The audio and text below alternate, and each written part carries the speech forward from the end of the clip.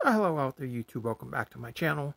This video is going to be my response to the Steelers versus the Titans. And the Steelers actually went and held on to win 27-24. The Titans at the end of the game went for the game-tying field goal and missed. That was the difference. It was quite a game. The Steelers got out to a big lead and basically held on by the little bits of their teeth at the end to win. And so, yeah, quite a game. On the positive side, the team looked great in the first half, and then the second half, not so good.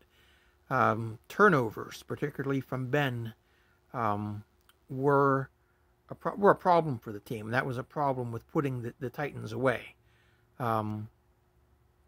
And on top of that, they really weren't able to run the football enough to take the ball out of Ben's hands. So if they can just run the football enough, and then Ben doesn't have to make throws when they're up by quite a bit, then they're able to put the Titans away. But they couldn't run the football well enough to take the ball out of Ben's hands, and Ben actually made some turnovers, which now a lot of these turnovers were bounces where they were in deflections and where they went off the receiver and ended up going into the opposing player's hands. But still, the other thing I noticed was that Ben was a bit off when it came to putting the ball on the money so that the wide receiver could run with the ball, as opposed to just catching it and then having to work on running. I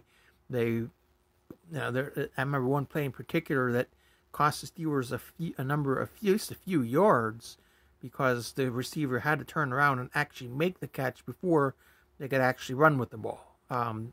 That was an issue. I know the loss of Devin Bush is certainly hurting the defense. He's an elite player, and that is not something that you can overcome very easily. But they so far have done so. I mean, injuries are a part of the game, and you certainly hope that they can. I certainly hope that they can play. They can still play well, and hopefully still go on and win the Super Bowl without Devin Bush. But that's big at this point. The Steelers need to work on their running game. Far beyond anything else, they have to be able to run the football. That will close out games. That will close out opposing teams. And the Steelers have not shown that they're able to do that. That's actually my biggest concern for the team. When you keep having 3 and outs, or when you keep having turnovers, and you keep putting your defense in a bad spot, at some point the defense is going to give up. There's going to be chinks in the armor. So that, my concern right now for the Steelers is running the football. As far as the Titans go, they just started very slowly, and they couldn't get anything going, and it took them too long to actually get something going. For them, looking at it from their point of view, they were never able to completely recover from the flat start. They almost did. They almost brought it back into overtime, but they weren't able to they didn't have enough time to finish the job. And if had the game gone to overtime, who knows what would have happened. But the Steelers defense came up big though when it needed to, as far as making a stop goes. And now I was looking for a turnover, and that is actually how the Steelers. That's how the Steelers have really been able to put teams away. Is they've actually had turnovers that have basically sealed victories. But there was no turnover to be had in this game. So overall, a good effort by the Steelers. I mean, you could feel that this was going to be a tough game, and I felt the game could have gone either way at the start of it. And I know the Steelers are predicted to go 3-0 over the next 3 games, but I believe it was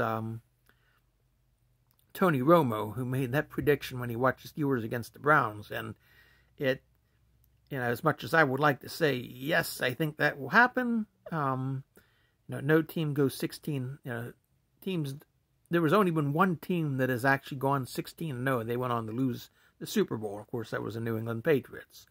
I don't expect them to go 16-0.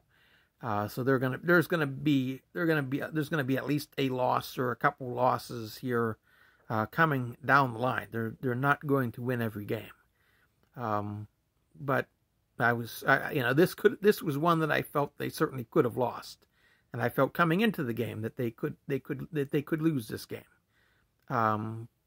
It was nice to see the fast start, and that turns out is what they really, really needed. That was crucial. And they were able to hold on at the very end, but they needed every point that they could get, including at the end of the first half when they actually had a chance to tack on more points. I felt like they actually had a missed opportunity there when Ben also threw an interception in the end zone. If they could have made even a short pass to get out of bounds, at least get another field goal out of it. But they didn't get anything out of it. The same with on the Steelers' last drive when there was another turnover.